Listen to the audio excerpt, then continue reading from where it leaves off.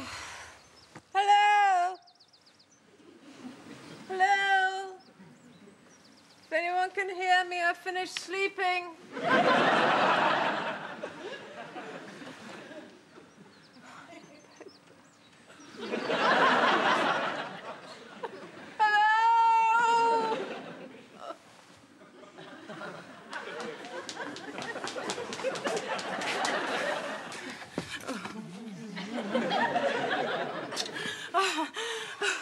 Look, sweetheart, before we part, can I just say this? The precious time we've spent together, the wild and passionate love we have for each other have affected me in ways that only a skilled acrobat could really experience. I mean, that trick you do with a melon in your musket is just wonderful. But as you leave for America to boldly fight whoever it is you're boldly fighting there at the moment, please remember this. If on a dark and windswept morn you should find yourself in a boggy ditch with half your head shot off and your brains dripping from a nearby tree and you're totally and utterly dead, it matters not, because there will always be a place in my heart lovingly inscribed with the name Dominic.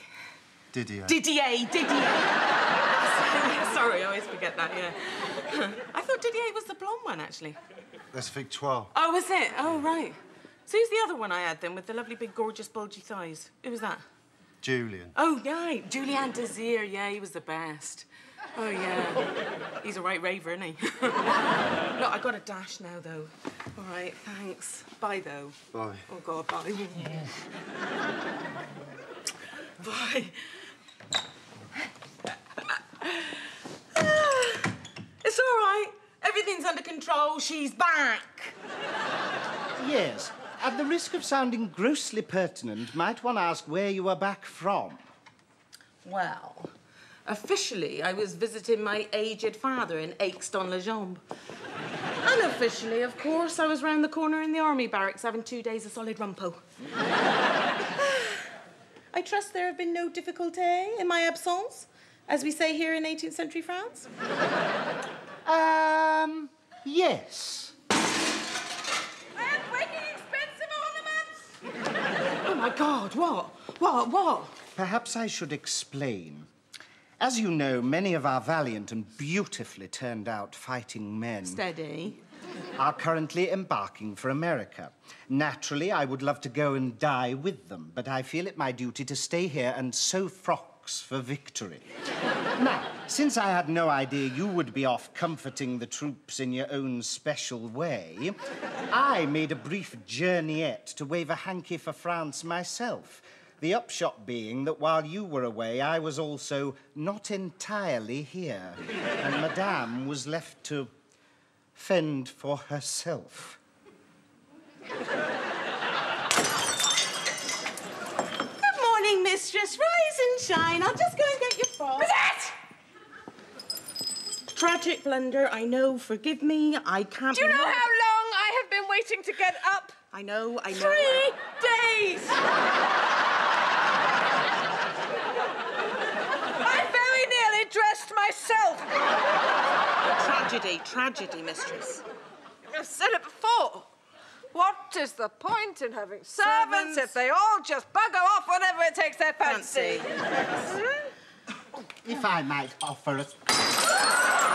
And what that man roped to a barrel and cast adrift off the coast of Lesbos? You know, what if there had been a fire? You know? I know. I would have been burnt to a crisp. I'd just be a small pile of teeth and a smoky black smudge on the ceiling now, wouldn't I? Yes. You see that vase? What, this one? Mm-hmm, Yeah. Mm-hmm. I, the Comtesse de Vache, intimate friend of His Majesty King Louis XIV, 15th, 16th. I, who are a very aristocratic personages, have had to squat on that vase.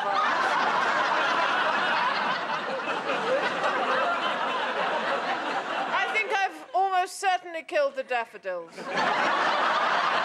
They're not the happiest of blooms, no. Still, Well, everything is now pret-a-porter. So, if Madame would care to rise... No, well, what time is it? Well, it's 10 of the o'clock. So I can't now, can I? No one of my status gets up before 1 of the o'clock at the earliest. Well, that is true, yes. Is that breakfast still edible? No? Well, the maggots seem to think so, yeah. I'll have some of that. Don't throw it away. All right. I'll have some of that. But I think now I should just rest. Yes, you should. You're exhausted, aren't Yes, you? I am. That's it, dear. You go. There you go. Is that? Yes. Make sure I'm not disturbed. I don't That's want any right. disturbances. And 'cause sleep. I did not say your mistress was plain, sir. She'd have to be much more attractive to be plain. He who insults my mistress insults me, Le Biche. Well, there is little difference between you, sir. Except, of course, the Comtesse de Vache's legs are hairier. As Madame de Plange's couturier, I have to tell you, her thighs are smooth as silk. Of course they are, love. They're always rubbing up against someone's moustache. Oh, well, speaking of moustaches, sir, has your mistress shaved hers off yet? Be on your guard, sir. We shall meet again. Minty ponce. Monsieur My, how unhappy you seem. Something of a sexual nature, possibly. No. Or perhaps you're simply upset your mistress has lost her entire fortune and will shortly have to leave the palace and live among all the poor people, whom God loves above all others, and therefore gave them leprosy, so they'd have less chance of catching syphilis. Excuse me, the Comtesse de Vache has lost her fortune? In a wager. With the Marquise de Foufou. Oh, everyone is quite distraught. My dear Maman de Planche had tears rolling down her face from what can only be described as a sympathetic bout of hysterical laughter. I had, to the best of my memory, no wager with the Marquise de Foufou. You do not realise, sir, that my mistress abhors gambling? I do. And don't tell me she doesn't, because I have seen her abhorring it in many, many gambling houses. And if my entire fortune is forfeit, where is the evidence? There is none. None whatsoever at all, none. Oh, does the Marquise have in her possession anything attesting to this supposed wager? No. No, she does not. Nothing. Has she, for instance, a legally binding document, perhaps? Signed by Madame's personal hand? Sealed with her very own cross swords and rampant cow? No. No? Yes. Yes, she does. She does. She's got the evidence. Well, says who? Who says that? Who? She does. She says it herself. She lies. That is an ugly and despicable lie. Well, I'm afraid she's shown it to rather a lot of people. Oh, she has she? Oh, she has she? Then there is only one thing for it. One thing, that's all there is for it. I shall have to go back on the game, and my mistress will have to slit her own throat until all the blood is spurting out. No, that is not the thing, that is wrong. We shall go to the Marquise and demand to see the document.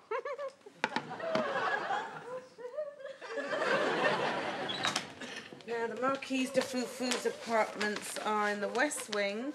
This second way. Floor. That's right, madame.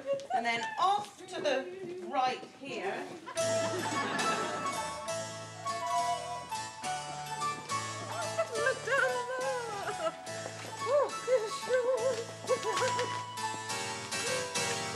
Reverse your mistress, Le Biche.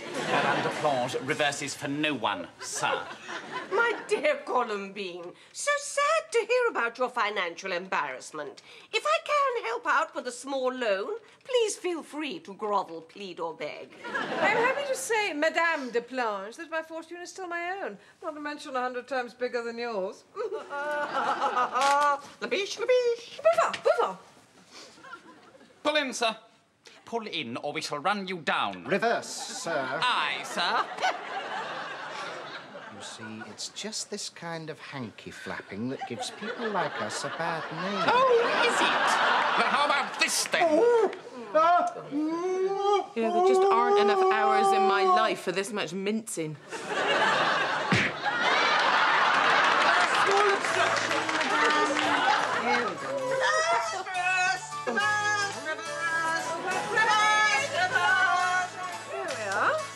Shall see? You certainly shall. Oh, knock, knock. There's no answer. I hope nothing is horribly wrong. Hello, my dear. It's only me. Do you know, I can sense something is horrifyingly, abominably amiss. I'm going in. Lizette, come on, door.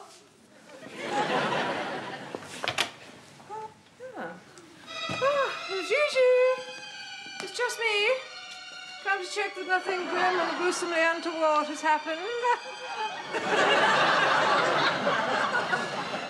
Oh, no, look! Oh, she's dead! Oh, she's dead! Oh, dear! Oh, poor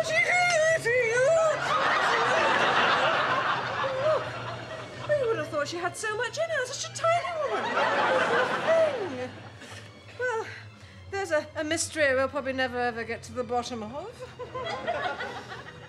So lunch, I think, don't you, Lizette? Thanks, mistress. I think a small salad or something. Right, salad, yes.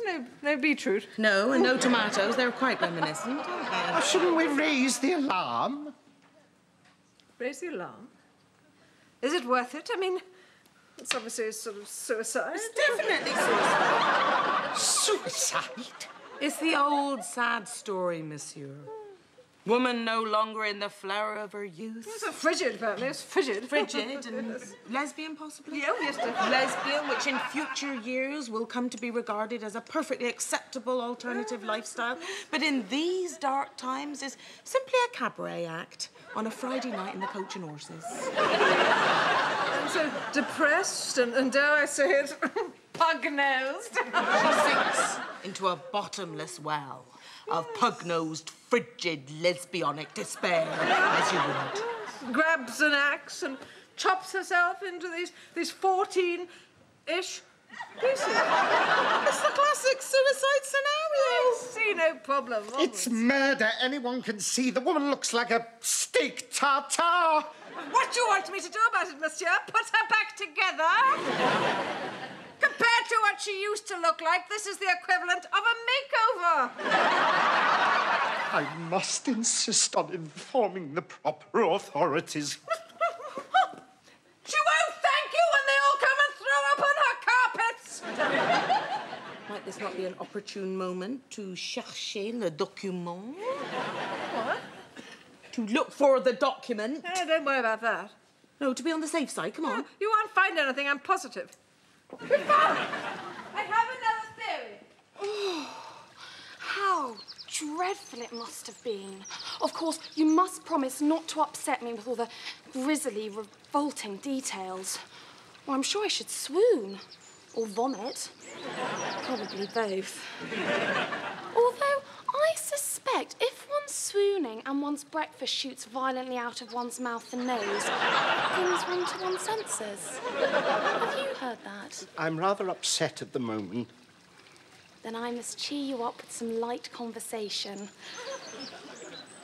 Was the corpse hideously decayed or merely in the first stages of putrefaction? It only asked because she was carried out in 6 buckets. The important thing is you promptly inform the authorities. Yes, I did.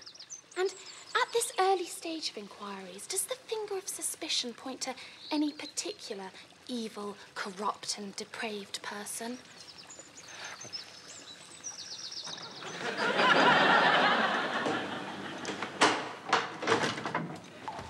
Ideally, of course, I'm looking for a job in the domestic sector. You know, gentleman's plaything, something like that. So if you hear of something, I mean, obviously I'm going to stay with Madame until all hope is lost, so anything after Friday should be perfect. Madame! I'm happy to say everyone is rooting for you. Big, huge loyalty coming your way. Have you seen these? Yes. Zion. I know. Zion shackles. With my skin tone. It's ridiculous. With this horrible wall. Monsieur, I am a countess. I demand to be chained to a nicer wall. Did you bring it? Yes, I brought it, Oh, hurry up, no time to waste. Oh, I know. I mean, they say the rack's inhumane, but you try sniffing these for hours on end. Oh. And how one is supposed to do one's business, I don't know. Am I a beast, monsieur, that I must stand here with groaning underwear? Calmez-vous, mistress, for I have managed to obtain the key to your manacles. Oh, excellent. Oh, yeah? Excellent. I put it down here. Oh, quickly. Hurry.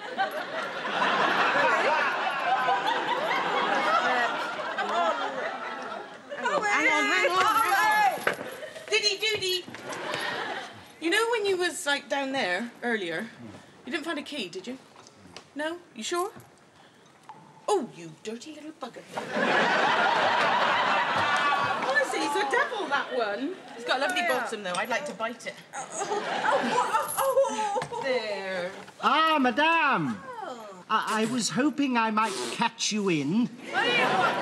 Well, feeling as one does a tad responsible for your present predicament, and given that you might, one hopes and prays, beat the rap, I would like to present you with a small token of my personal... Bitch! Bitch! Yes, thank you, and inform you that... Murdering snot rag! Evil and venomous lump of cockerel shit! Everyone is rooting for you. Slag! Oh, is that enough, dear? We shall be late for Mass. Oh, my goodness, say we shall. Come on, Lisette. Oh, sorry. Oh, Mungo. There. Wow, I've never mungered a whore in my life. I wouldn't know how to mungo one, even if she had a sign around her neck saying mungoing a speciality. Yes, expert mungery. I mean, does everyone think I'm guilty? No. Oh, no. Lots of people are prepared to reserve judgment, just so long as your head gets chopped off. Is that the petition for my release? Yes, it is, madame, yes. I did as you instructed and went round the palace.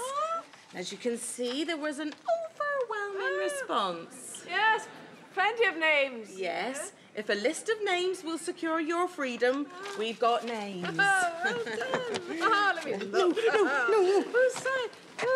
Yes, Brandy and Misty and Old Arrow. Friends of yours, no doubt. Oh, great, Smoky. Merrylegs. Merrylegs. These names are...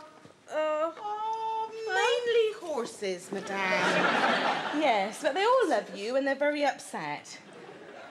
What's a Giddy Up and Stinker? Yes, both angrily refusing their oats in sympathy. Well, they're no people. People, madame? How do you mean people? Important personages. Oh, humans? Yes, archbishops, popes, anyone unaccustomed to nose bags and having an arm shoved up the backside. I shouldn't think so, not amongst the clergy, no. What's the matter with people? I know your secrets! I mean, do they not fear me? My tongue is a cocked weapon. Do they not quiver with dread at the scandal I might disclose if I'm not released immediately? I think they do, yes. Well, what are they going to do about it?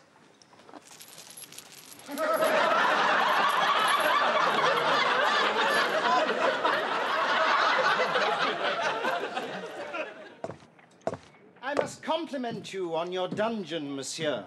How gratifying to know that when it comes to a nauseating stink, we French really lead the way. I was wondering if madame was awake yet? Oh, you mean is the murdering bitch awake yet? Yes, that's the one. She's having breakfast. Now, there's lots of fish bits in this. So if you get a bone stuck, just say...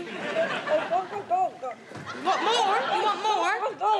There we go. Ah, madame. You're looking... well? Madame is not at all well.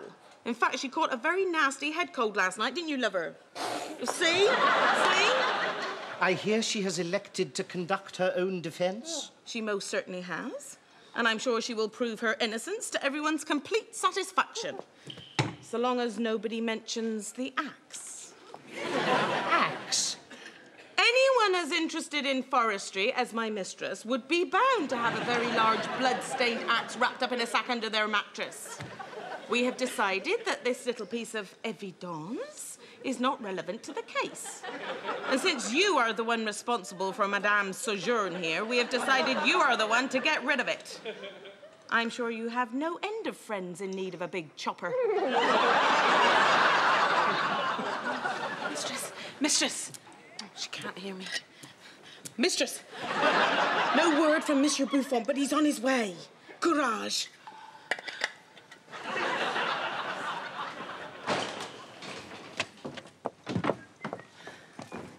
Oh.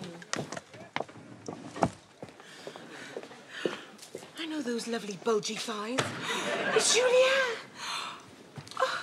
I am the investigating officer, Madame, Julien Désir. Remove the mask. Do you recollect me, sir?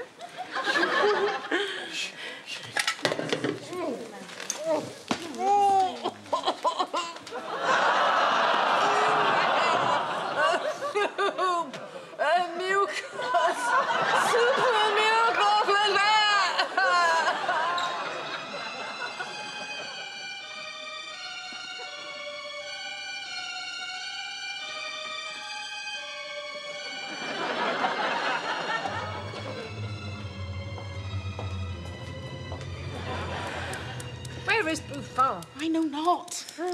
I'll try and string it out. What were your movements on the day of August the 15th?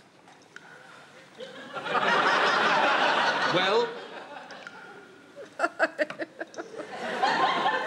I had a small one in a vase, Monsieur. No. He means, what was Madame doing all day? Well, I keep telling you I was in bed. You were not visited by the Marquise de Foufou? I was, to the best of my memory, not visited. I put it to you, Madame, that you then placed your bosoms on a balance to prove they were bigger. Ridiculous. No. And when the Marquise did the same, was the counterweight not flung 40 yards out of a window, fatally injuring a horse? It was a very old horse. You could have stunned it with a croissant, monsieur. To suppose that her bosoms were any bigger than mine. I mean, did you ever see the woman? I mean, Oh, dear, she suddenly fainted. Adjourn? We now turn to the day of the crime. Where were you, Madame? I was in bed. All day! Oh, give it to me, big boy. Pardon?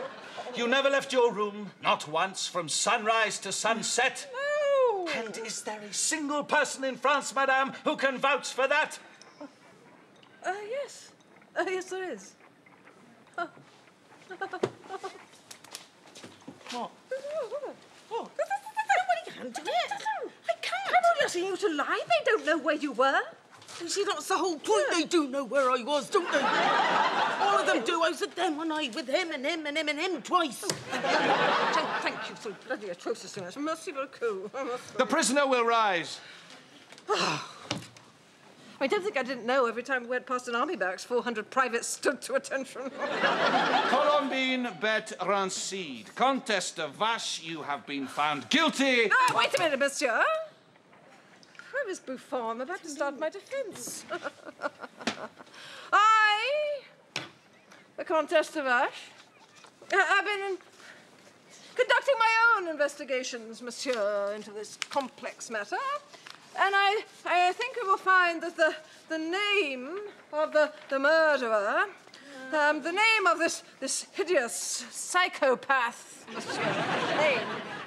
his label, that by which we identify him, the man who has committed this horrible crime, this cutter-upper of aristocrats. We will find, sir, that his name is Monsieur Coco Labiche. Excellent choice. Yes, couturier to Madame de Plange. There you have it. And the murder weapon, the axe, is hop, hop, under the pillow. The bed. The bed. The axe is under his bed. So, monsieur, I think my innocence is proved. Case dismissed. Let's adjourn. Liberty. Nice working with you. Let's have lunch, Lizette, shall we?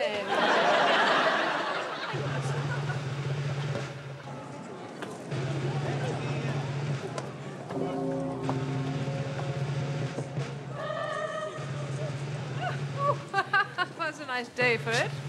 We've been very lucky with our executions, haven't we? I've booked. Come on, you two. Out. Go on. We never doubted you for a minute. Did we, dear? We did not, dear. Vive la Comtesse! Yes, vive! Vive! Long may she vive! Well, soon be time for the off. Yeah. Come on, chop, chop! You're making a terrible mistake! That man's a genius! He's a fashion guru! He's directional! That man is Dead.